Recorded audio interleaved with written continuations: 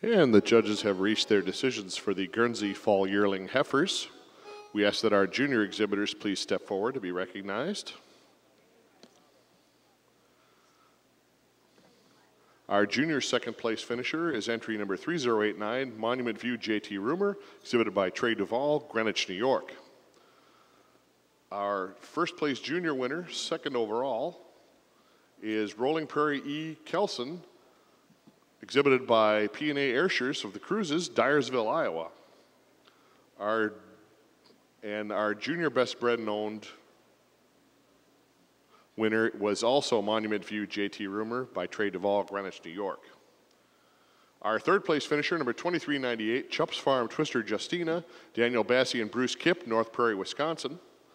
And our first place winner overall, as well as best bred and owned, number 2409, Spring Hill Mentor Jazzy E.T., exhibited by Marshall Overholt, Big Prairie, Ohio. Congratulations. Judge Chupp, please tell us more about this class.